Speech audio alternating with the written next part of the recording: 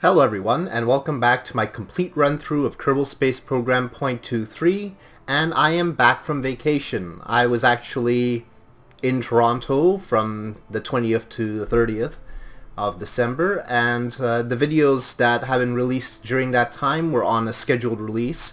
So I'm coming back to Kerbal Space Program for the first time in a week and a half. And I need to try and remember what I was doing. I remembered I had left Merman Kerman on the moon, and I have been doing quite a lot of thinking about that. This is the current state of our tech tree, and I had originally purchased some of the heavier rocketry components in order to save Merman Kerman, but I neglected one simple fact, and that's that the rule for this series is that none of the missions are probe controlled.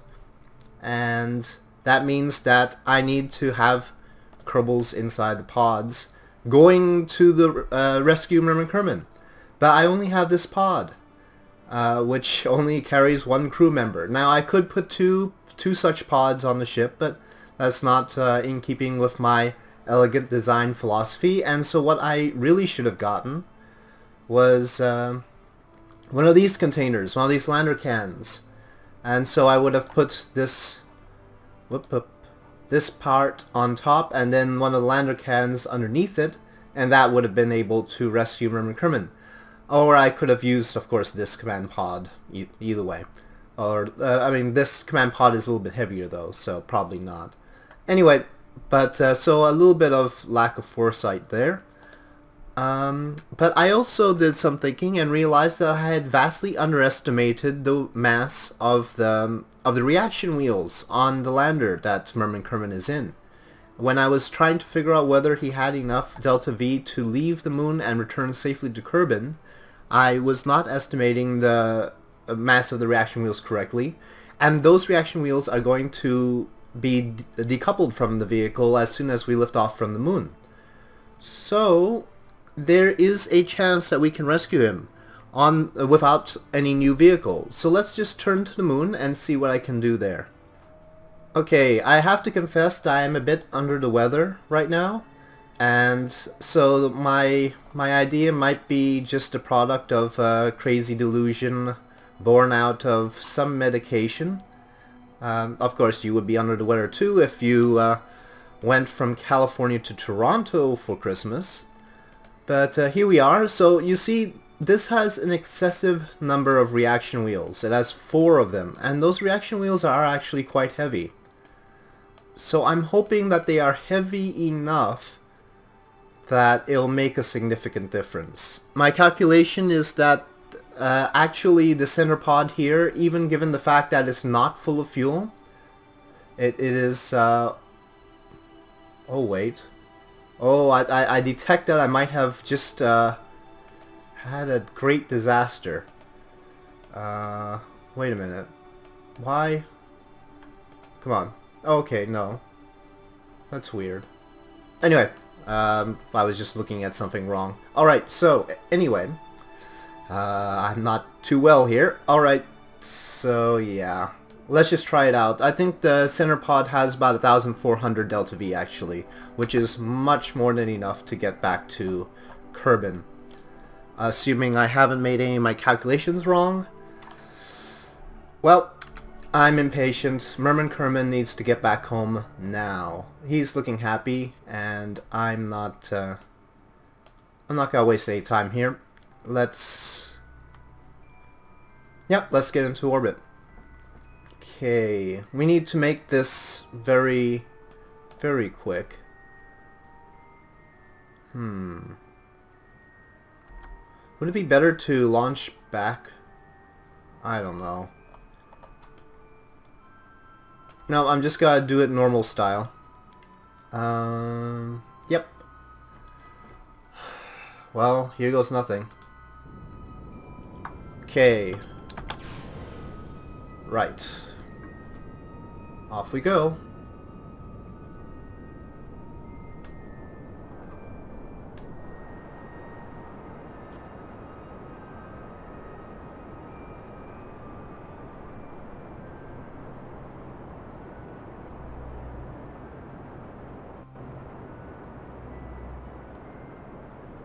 Okay, Merman. You gotta be in big trouble if you don't get... Well, I guess we could mount some sort of rescue mission once we get more science. It's not like he's got a run of oxygen. I'm not using any mods in this series. So, should be fine. Let's start being a little bit more precise about things here. Whoa, that's not precise.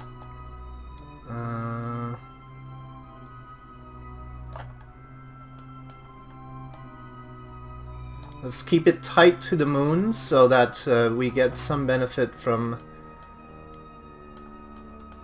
what little Oberth effect there is around the moon when we try and burn for Kerbal.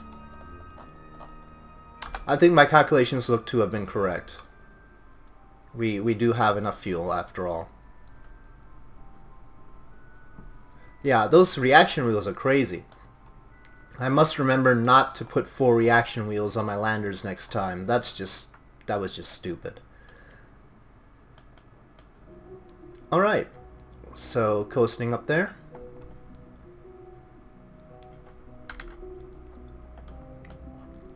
And then after that, where our apoapsis is here is where we're going to burn for Kerbal. There's us in orbit.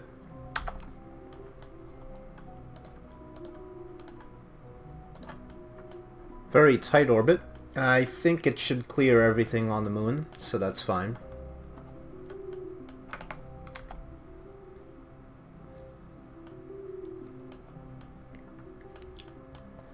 Okay, Merman, looks like you're good to go for home.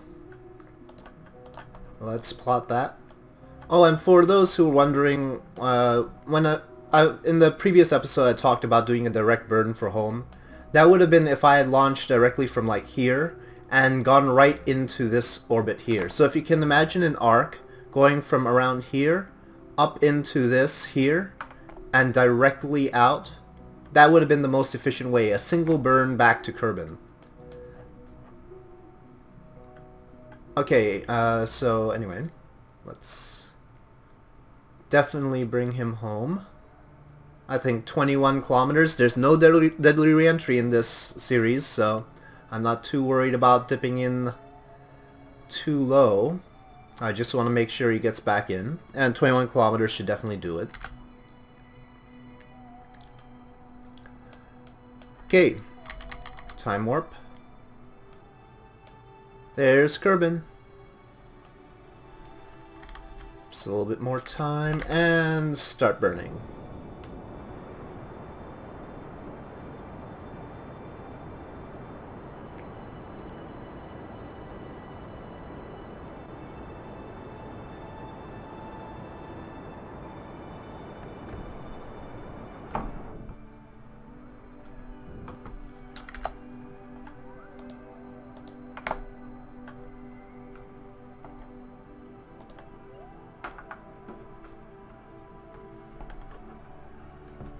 Okay, 19 kilometers is fine.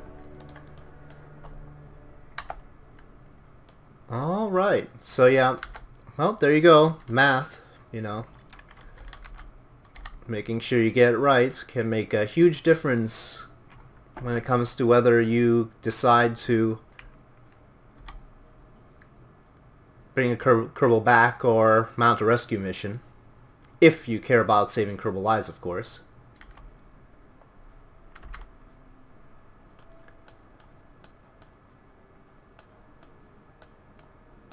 Oh, there's Kerbal. Okay. We're approaching on the dark side, but perhaps that'll mean that we'll land on the bright side.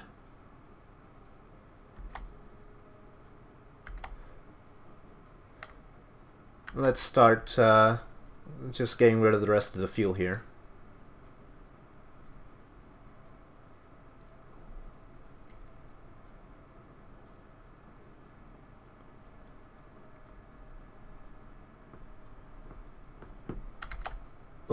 Lower our orbit a bit, not on the periapsis side, on the apoapsis side.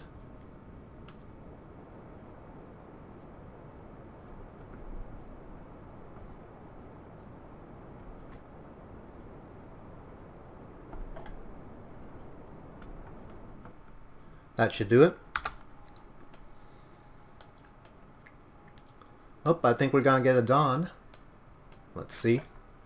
Let's have its point retrograde.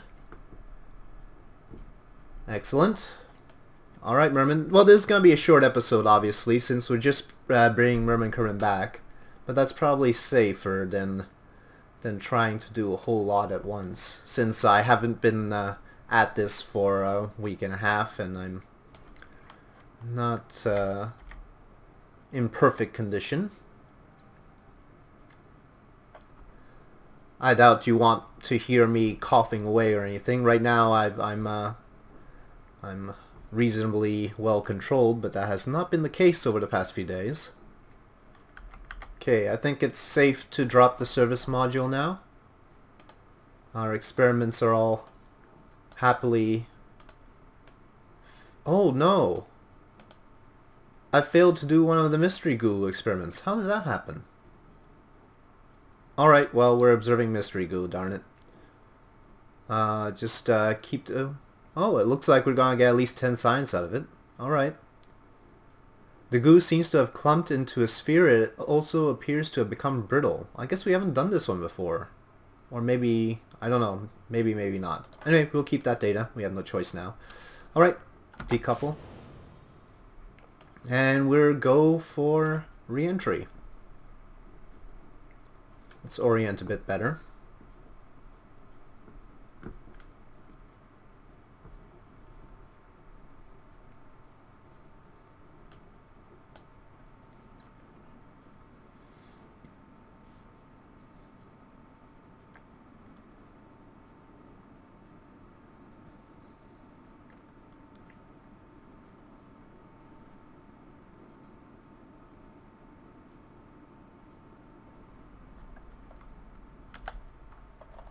Okay, well, we're definitely coming down to the surface on well, not exactly the morning side, but I guess it could be worse. At least the sun is around. I mean, it is morning, but not as bright as I would like. Okay, we're under 500 meters per second, preparing parachute deployment, and we better get to it.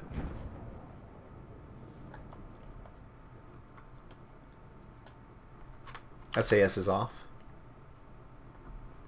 Oh, there was a comment about frame rates, so I will report that I am currently getting 5 frames per second while recording, despite the fact that there really isn't much going on with this vehicle, and it's really all Kerbal.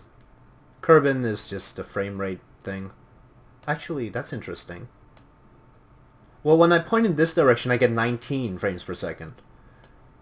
Now when I point here, 5 frames per second. Here, 30, 40, 30. Well, because I've limited my recording to 30. So it's really the solar effects, I guess. This effect on this horizon is what is making the frame rate go down when I point here. Let's see, if I just tilt down barely. 6, 7, 8, 9, 10, 12, 24 now. But here, 5 frames per second. So I think we know what the frame rate hog is here. It's the sun. It's whatever scattering effect we have on the horizon here. This horizon effect is causing very low frame rates right around here. So, let me just dip down like this and solve that problem. If there's an option that I can turn off that might solve that, the low frame rates around the horizon there, please mention it in the comments below. I'm sure. I don't know if it'll hurt the visual quality of the program or not, but it'll be good to know anyway.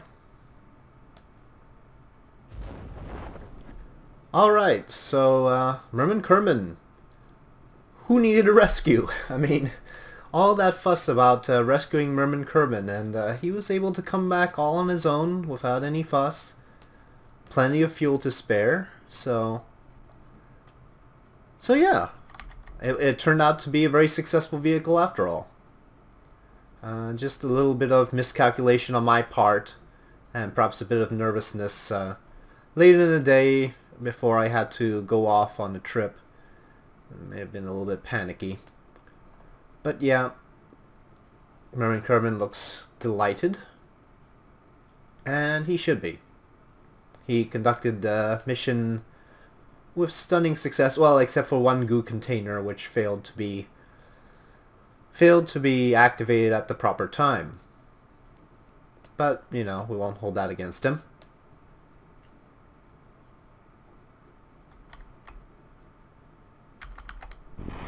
Okay, there we go.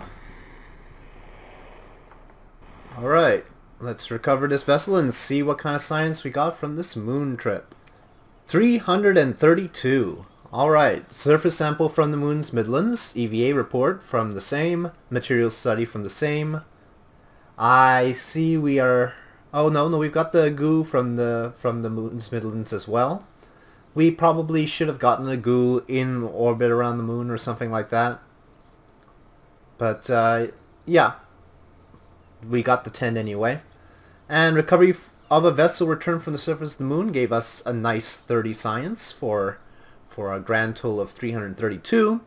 So, Mission Epsilon with Merman Kerbal was actually a total success, despite some hand-wringing on my part. And a little bit of math showed that it could be done, and it was done. So, I hope you enjoyed watching. If you did enjoy this video, please do press like. If you want to continue following my adventures in Stock 0.23, do consider subscribing, and I'll see you next time.